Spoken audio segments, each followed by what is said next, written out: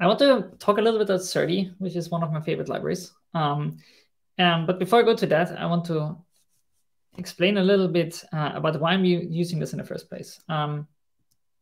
So I work for Sentry, which you might know, it's a crash reporting company. And I have secretly introduced Rust into Sentry a long time ago, I think about 2015, when we first started using Python modules extended from Rust code. So we wrote some stuff in Rust and then sort of used it from the rest of the Python ecosystem. And we built there a lot of the ingestion pipeline in Rust. And one of the things that you do a lot there is serializing and deserializing. So evidently we use a lot of Serde. But we also have sort of a problem there because like when we started using Rust, there was maybe not the best ecosystem around for some of the problems that you would typically have, particularly testing. And so one of the things that I wrote specifically to address some problems there is this library called Insta, which is a snapshot testing tool. And it also internally uses Serde. And so some of the stuff that's going on in this talk is it's not directly coming out of Insta, but this is where a lot of this sort of originally took place. So some of the code that now lives in other libraries that I will actually go through in this talk started out really in this Insta library. And so if you're into snapshot testing in Rust, you should look at this because I think it's quite a cool library that you can actually use to do some interesting test cases. Okay, so about Serde. So the talk is called Serde Shenanigans, and it's basically about like using this in ways that's a little bit unorthodox. I also wrote a blog post about this recently, which goes into very much the same, but I want to give a little bit more flavor.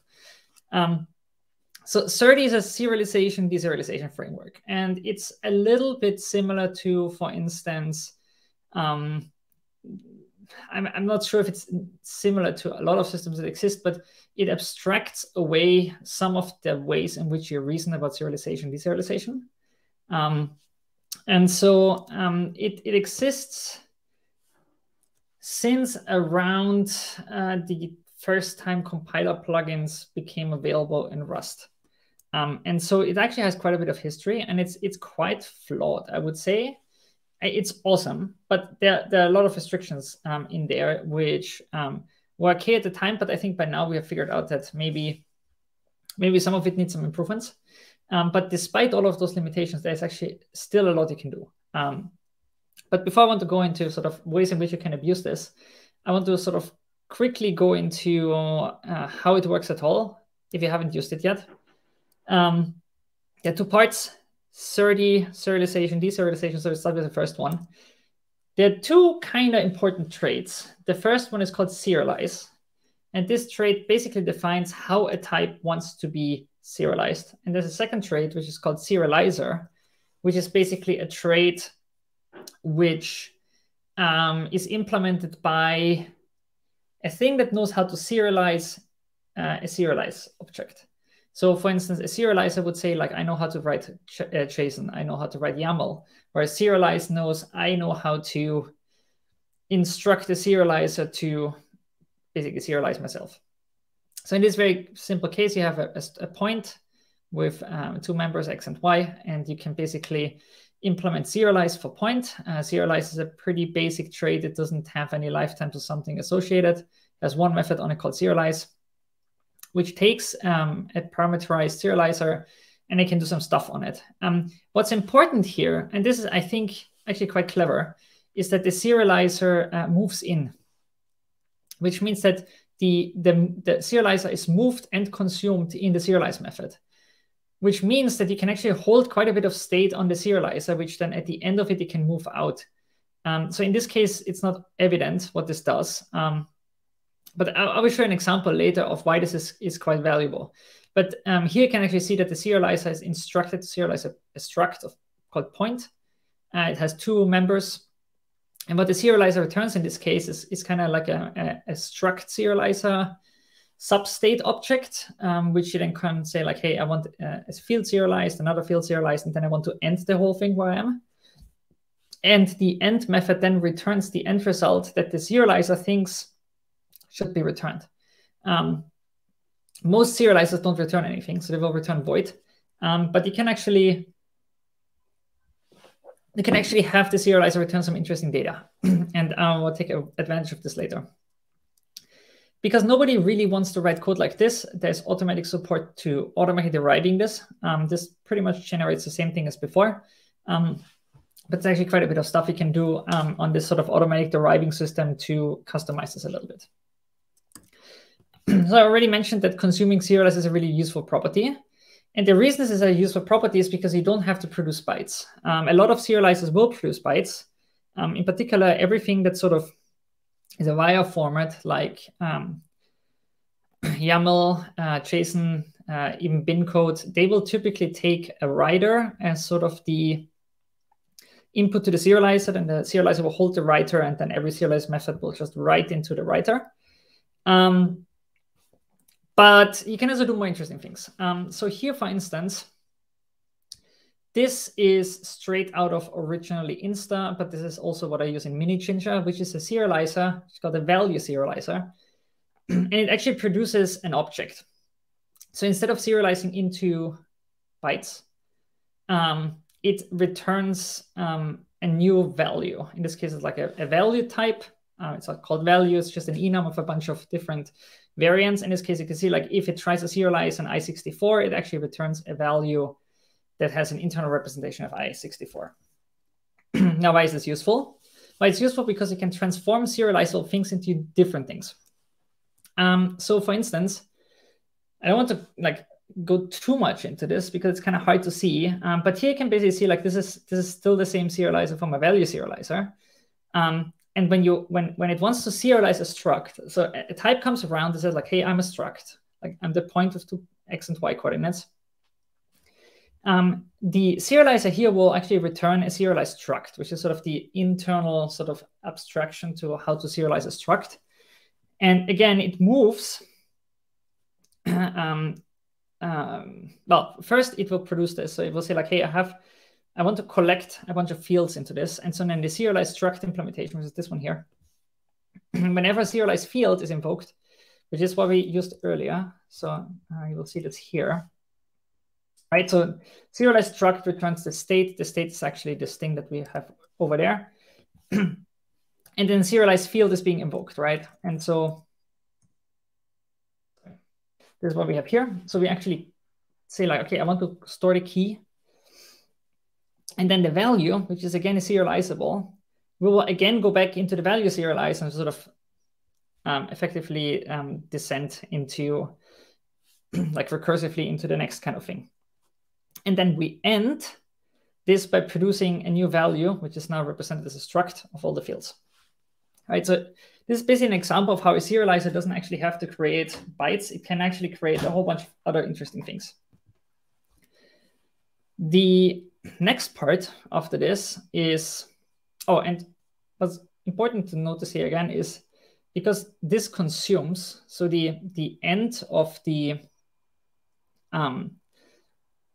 end method on this consumes, it means that you can move out the fields from the serialized struct helper. If it wouldn't be able to consume, it would just be end mut self. You would have to do some other stuff like maybe move out of an option, but this is quite convenient this way. Deserialization is a lot more complicated for two reasons. The first one is that the different formats in Serde. So I think everybody can quickly understand how serializing works. It's just you recurse through a structure and it just writes some stuff. But on deserialization, there are different types in which you can deserialize. There are formats that are like JSON, where it's pretty clear what's coming your way. But then there are formats that are what's called non-self-describing. So these are formats that don't tell you what data is coming. You already have to know ahead of time what you get to expect. And that because of this, Serde has two different ways to deserialize. I just want to go into the first one, which is the one that involves self-describing inputs. So a self-describing format is basically a deserializer that whenever it parses a token, can determine from the token what it is. Like in JSON, for instance, if a string, if the double quotes, then you know it's going to be a string. If it starts with the number then you know it's going to be a number. It's going to be an integer or it's going to be a float. And the way this is implemented in Serde is that you basically create this visitor, and then you implement all the visit methods which you want to support. So in this case, we have a Unix timestamp type. And we implement two variants to it. The first one is a U64 variant. So if the deserializer is invoked with U64, it will directly create a timestamp. If it's passed string from the deserializer, then it will try to parse it with the chrono datetime parsing function. And then again, do the same. And sort of the trick here is this deserialize any at the end. This basically means deserializer, please give me one sort of token and then pass this to the visitor. But the challenge here is that not every single format actually supports this. And I'll show you a little bit later why this is a problem. But basically, this means that this deserializer only works with JSON data, for instance, or YAML. But it wouldn't work with bin code, for instance. Why? Because then you have to already tell the deserializer what you're going to expect. Like, for instance, I know it's going to be integers. So you have to tell it, I want to deserialize an integer. I don't want to deserialize whatever comes next. The second sort of more complicated part here is that lifetimes are involved. So one of the things you can do, and not a lot of people do this because it's complicated, is that you can deserialize and you can borrow out of the deserializer's input. So if you think, for instance, JSON, a lot of strings don't involve unescaping. And if strings don't involve unescaping, you could basically take a slice of memory of where the input string is, and you can sort of borrow out of this without having to clone the string. That's what this lifetime is for. And for some formats like bin code, it's actually relatively useful. But in a lot of other cases, it's very hard to support because the input format doesn't support it. The pretty obvious thing is that the deserializer can only ever produce one output type, which is itself. So the deserialized trait can only ever output itself. So in this case, the visitor can only produce this one too. As mentioned earlier, deserialize any is not always supported. This is what the three different types of formats look like that Serde can roughly work with. So the first is what's called a self-describing and human-readable format. Both of those concepts are called this way in Serde. I don't know if they're generally terms that are used. Self-describing means you can take an input like a JSON document, and even without knowing anything about the schema, you can make sense of it. Human-readable means that, well, it's more or less ASCII kind of thing. The second example, this is message pack, which is also self-describing. So you can translate this to JSON and back, and it will more or less look the same. But it's not human readable because it obviously involves a bunch of binary stuff. And the last one, which is probably not as easy to see, is that this is a non-self-describing format. And this is sort of a packed binary representation where you have to know that the first thing you're going to decode is key 1. And so the only thing that the format tells you is like, okay, the next 5 bytes are value, which is sort of the value to key 1. And then the next 5 bytes, again, are, in this case, actually, this format kind of assumes that this is a tuple of 2 items. So it says, again, there's going to be a string of 5 bytes called value, and then there's going to be the 1 byte value number 2. And obviously here, the problem is that if you don't know what you're decoding, then you can't make any sense of it. So you have to understand the schema so that you can parse this. And the deserializer support in Serde can support all of those cases. What we're going to look at in this talk is actually only going to be self-describing. Non-self-describing formats in Serde are supported well by Serde, but they're not supported well by the ecosystem. This has also quite a bit to do with buffering. when you, for instance, take JSON, you have no guarantee in which order the keys are coming in. So there's no guarantee that key 1 comes before key 2. So for a deserializer, it's actually better to just parse the whole thing and then rearrange these keys to sort of what's expected, rather than to assume that the first value is going to come in is going to be key 1. And for a non-self-describing format, you can actually assume perfect ordering. Okay, so that's the boring part. Let's see what we can actually do with this. So I have two things I want to show. The first one, and both of them are related to sort of libraries I wrote, but I wasn't the first one sort of discover this or use this. So the first thing is you can use Serde to implement runtime type systems. This is what I use this for. I have a Rust re-implementation of my Ginger template engine. It doesn't do everything that the Python version does, but it comes relatively close, I would say. And it's called Mini Ginger because it only has Serde as a dependency. So everything else is entirely optional. So this is what this looks like. Effectively, this is the API, what it looks like. So you create this environment object. And then you parse and compile a template by adding it to this environment. And then when you call this context method, the context macro, you're basically creating like an object on the spot here, which is just a Serde serializable object, which basically says like there's a key called name and there's a value called John. And then it invokes render. And what's important is that I don't have to have the name John. I could have a complex object for as long as it can serialize. And then basically going to pass this in sort of the template engine. And then in the template engine, it's like a programming language. You can do stuff with it. You can add numbers, you can call methods, you can change it, convert it between types, everything that you would expect. And so basically, for this templating engine, internally, there has to be a runtime representation of the values because like until you run this, you don't know what's in there. And for this to work, I'm basically using Serde. Internally, in the evaluator, this has nothing to do with Serde, but I think it's important to understand. In the evaluator, you have basically a bytecode interpreter. And so every instruction is a bytecode instruction. And based on that, it does something. And what you can see here, store local is, for instance, the instruction to store the top of the stack in a variable of a specific name. So in this case, it pops, for store local, it pops the top value from the stack. So it's a stack machine. And then it stores it in the local variable called name. For lookup, it does the inverse. It tries to look up a variable with a specific name in the current context, and then if it doesn't find it, it returns undefined. And then getAttr is kind of similar. You take the top value from the stack, and then you look up an attribute with a specific name.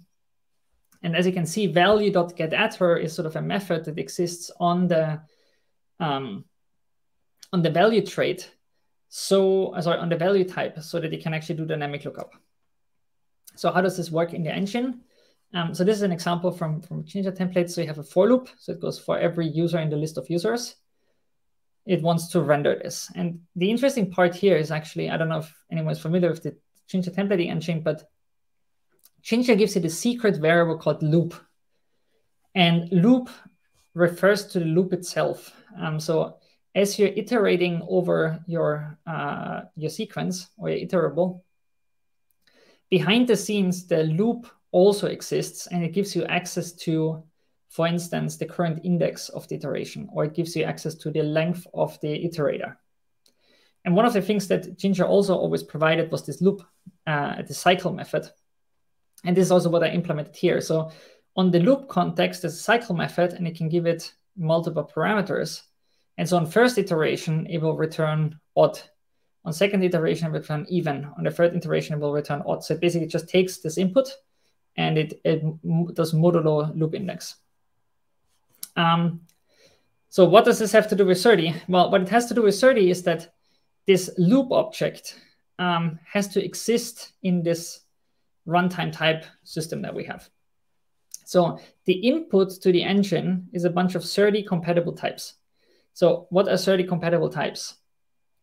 Integers, strings, lists, structs, options, but that's pretty much it. Tuples 2. But for instance, Serde doesn't have a concept of, well, file handles. Serde doesn't have a concept of arbitrary Rust objects. So what doesn't exist in a Serde type system cannot go through a serializer. So a serializer can only visit into the structure of something. So if you, for instance, take the loop, so the loop has state on it like index, length, and so forth, but you cannot serialize the loop. You could only serialize the current state of the loop, but you can't pass the loop through serialize, deserialize.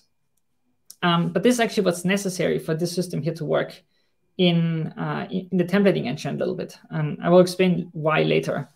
But the second part that's kind of more obvious is that this is a method on it, right? So how does this work? Internally in the engine, it's again the same. There's a method on it like getAttr. There's a method on it called call method. And so you can call a method on a value. This is what happens if you enter the loop. And I think this sort of starts going a little bit into what the problem is.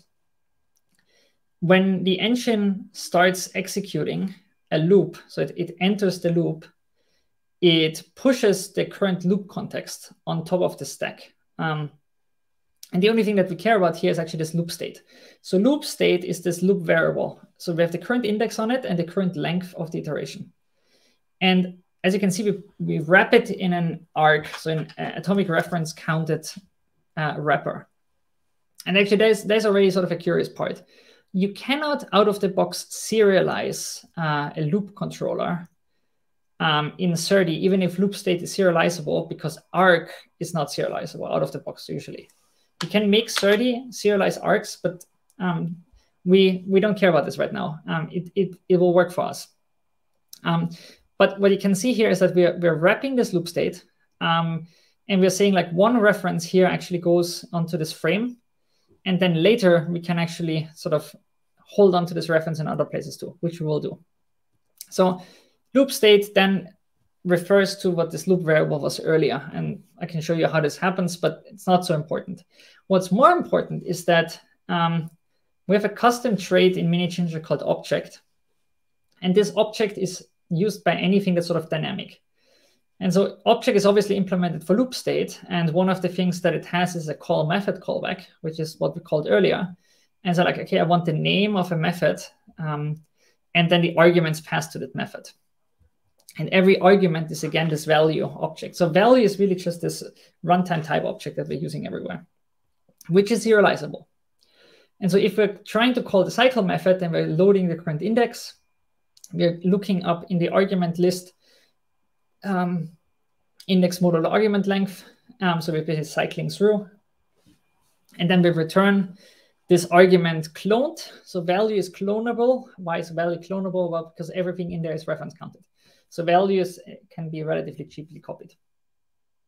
So this is roughly what this looks like, right? So when the engine goes, say, if the user goes loop.cycle, via some sort of indirection, it calls into this here, and it will do whatever is done here.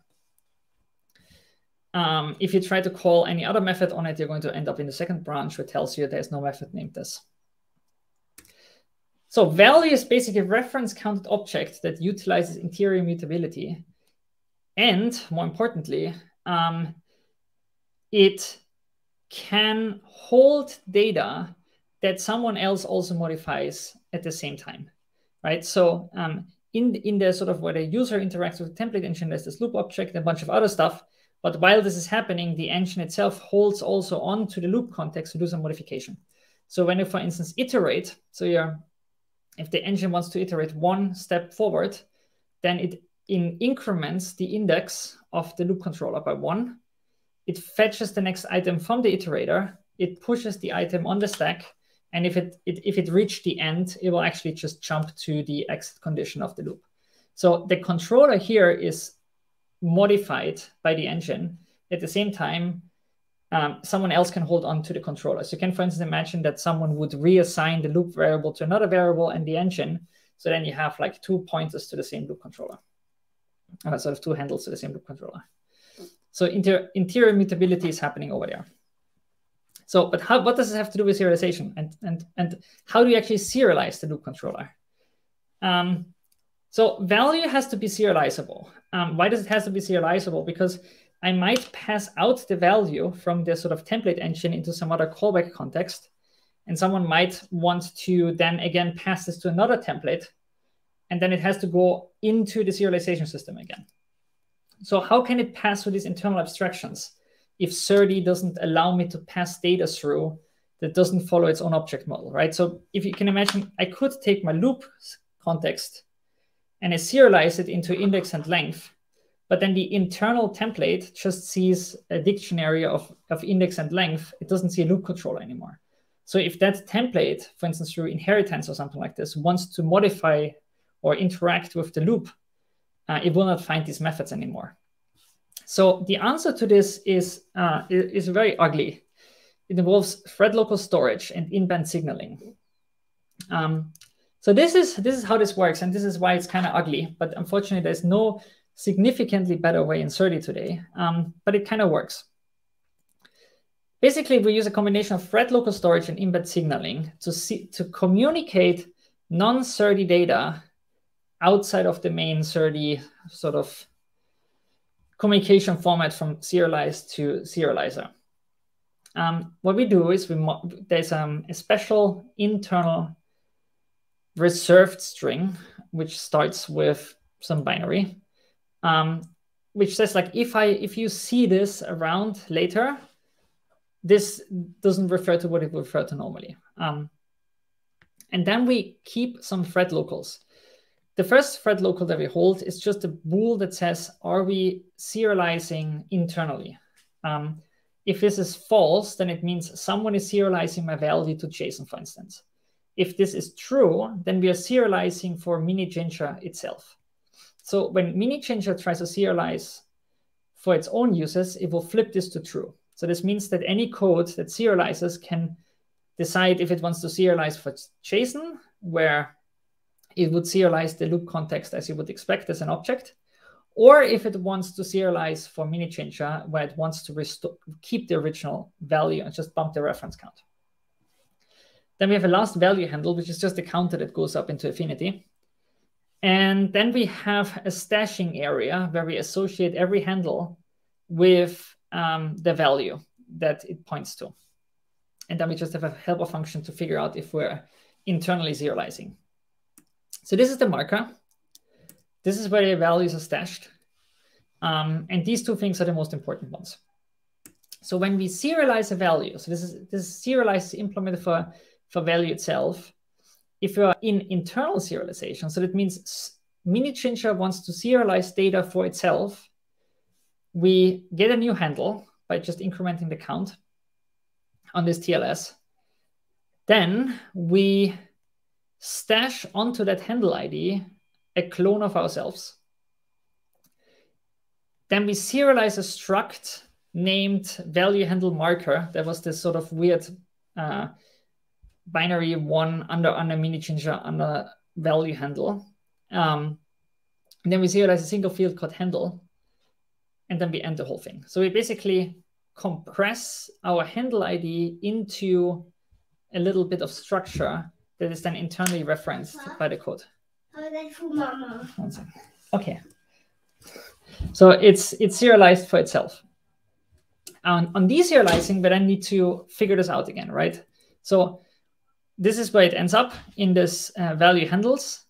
And then on the way back in the deserializer, or it's not in the deserializer, in sort of the struct serializer, we basically, whenever we then find in our own serializer, whenever we find structs, so when we collect these structs as we did earlier, we actually now look if the struct name is our value handle marker. And if it's the value handle marker, we take the handle field of that struct, extract the handle ID out of it, and then look in the TLS if we're in there. And this sort of really bizarre dance that we're doing here lets us pass through the original value unchanged through multiple layers of serialize, deserialize in the engine. So why do we do all of this? So So one example for this is we need first-class functions in MiniChanger to support what Ginger is actually doing. So this is valid Ginger and MiniChanger code where you say like, okay, I have a function called cycler, which returns an object which is callable, and whenever you call it, it returns the next value. So first it will return odd, then it will return even, and return odd, even, and so forth. And for this function to exist in the runtime, it has to be serializable. And so this is what this looks like. We have a function called makeCycler, which returns a value from this object, right? And so if you look at value from object, this creates a value that internally holds onto the cycler, which has to be it has to implement object. And then I can stash it into the global scope with env add function. And this basically just does nothing else but boxing the function and storing it. And the funny thing with this is that from the engine's perspective, I have now the ability to store any artificial additional data in it. And I can go through any layer of indirection in Serde without having to build my own object system on top. So for instance, I'm using this not only to hold onto dynamic objects and functions. In MiniChanger, I also hold onto special types of strings that are exactly like strings, but have additional meta information so that I can do something useful with it. So for instance, in a lot of template engines, including Ginger, there's a difference between a string and a string that has already been HTML escaped. Because if a string is already HTML escaped, then I don't have to HTML escape it again. And so I have sort of two string types internally, even though the original Serde can only have one single string type. The sort of idea of using in-band signaling is actually something that even Serde itself uses. So the Serde JSON support has support for arbitrary precision integers. So integers that are significantly bigger than 128. And it uses exactly the same system internally to stash large strings as large numbers. And it also uses this ugly in-band signaling. So ideally, there would be a better way to do this. But you can kind of do this anyways by using TLS. It's ugly, but it works. But it only works for as long as your serialize and your serializer cooperate. So if you were to serialize a value, not to Serde's internal, so if you were to serialize a value object not to MiniChanger's internal serializer, but for instance to YAML or to JSON, then none of this would work, right? Because like it wouldn't know how to grab this stuff from TLS. So we would actually leak this out if we were to go through this code path. And this is why we have to figure out, do we serialize to MiniChanger or do you serialize to something else? Another kind of interesting thing you can do with this is sort of this idea of IPC auxiliary data. So I wrote this little create sort of experimental, it's called Unix IPC, and it lets you pass data from one process to another. And what's kind of odd about Unix IPC is that Unix lets you send bytes through a socket, but if you send between processes, you can attach extra data on the side, which are file handles. So you can, for instance, pass a file or a socket from one process to another process. And it's all well and good, but unfortunately, with a higher level abstraction, it can become really unwieldy to do this. So you can, for instance, imagine that you might have a description of a task that you want to do. And this task involves like some input data. And you want to pass this input data to another process. But sometimes you also have to pass really large things like sockets that you don't want to reopen in the subprocess. So for instance, when you implement something like a web server, the socket is already open. So now you want to pass the socket to a subprocess, so the subprocess can, when it's done with its stuff, just directly send the data to a socket. And so I was playing with this idea of making abstraction over Serde to send file handles between processes. So how do you pass this? I don't know if you're familiar with Unix IPC, but there's a call called send-msg, which as a first argument basically takes the bytes and a second argument takes its ancillary data.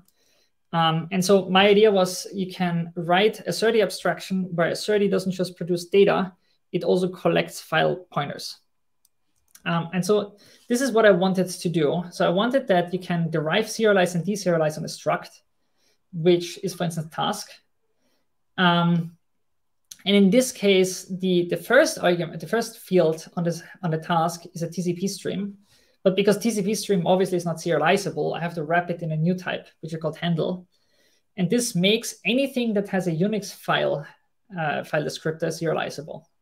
And the second thing is like a task payload. And so this is what I want to do is I want my subprocess, I want to connect to my parent process, create a receiver, and I want to receive one handle, as I saw in this case, actually task. So it should not be let handle, it should be let task. So I receive one task, then I want to compute the result on the task payload, and I want to send the result directly into the socket that I also received on the task. Right? That's sort of the goal that I want to do. So basic goal idea is figure out a way to serialize and deserialize the task, but whenever you encounter file handle, just put it somewhere else. So this is how serialize is implemented for handle and handle ref. Handle ref is basically an internal thing that's almost like handle, but it works slightly different. It has to do with one consumes the file descriptor and the other one just holds a reference to it. So in this case, when it serializes, it checks, am I in IPC mode? This is again the same logic as I did in mini-changer. There's a thread local variable that says true if we're serializing for IPC and false otherwise. So if we're in IPC mode, then we take the file descriptor, which is on ourselves. We register the file descriptor on a thread local variable. We serialize the integer of no longer the file descriptor, but the index in our FD array with the serializer. So originally, you, for instance, had like, say, FD45 in there, which was the socket. Now it serializes 0 and puts FD45 into an array in TLS. So it stashes away in TLS. And then on the way back, this is the deserialize for, in this case, well, I didn't actually put the deserialize in here, unfortunately. So, but the deserialize basically does the same. It deserializes an integer, and then it does lookup FD to find the FD in TLS again, and then get it out from there. And this is what this looks like if you send it, for instance. So on sending, it serializes my original input, the task, for instance, into bytes. And instead of getting just out bytes like you would do in Serde normally, you get out the payload and the file descriptors independently. I'm actually not sure where my slide went that has this in there, but what you can imagine how this looks like is that I stash away an empty vector on TLS. I'm putting my my file descriptors into this array every time I'm encountering a handle. And then at the end of it, I just pick them up and serialize, and then I can send them independently as payload first argument and FDs a second argument. And that's all there is to it. So I know this is a lot, but you can find some of the code that drives this on my GitHub.